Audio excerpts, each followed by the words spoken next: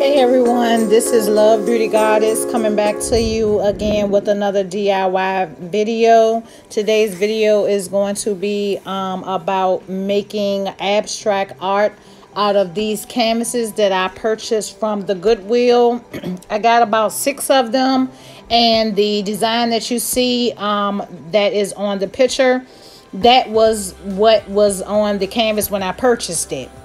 So I just decided to do a little upcycling and do my own abstract canvas art.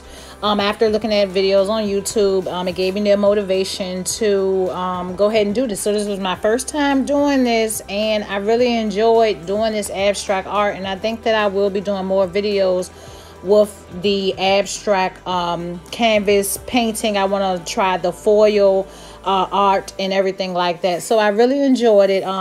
The colors that I'm using is a bronze, and I'm going to do like that metallic bronze silver trio color. So it reminds me of more of a rose gold color when you look at all of it together with the gold and that bronze color and then the silver. So I really like the outcome of the painting, and I hope that you enjoy this painting. Make sure that you subscribe and hit the subscribe bell so that you will not miss any uploads from me on Sundays and Wednesdays.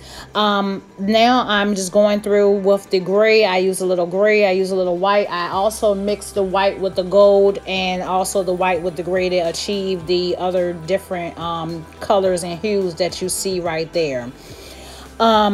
So I hope that you just enjoy this video. Like I said, the outcome of it was amazing. I wanted to have the glass shard, but I didn't. I forgot I still had some like silver flicks from a previous project. So I just went on and used that and just used what I had, and I really like the outcome.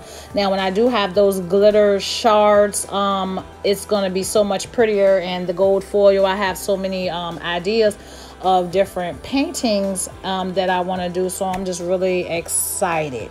So I'm just brushing away the excess glitter now when I'm putting the glitter on there, and then I'm just going to go back through and add some different dimensions of colors, some more grays, some more browns, and pretty much that's it. I'm putting the small flakes on there to give it that blinged effect, and then I'm going to use a dry clean brush to brush off the excess glitter.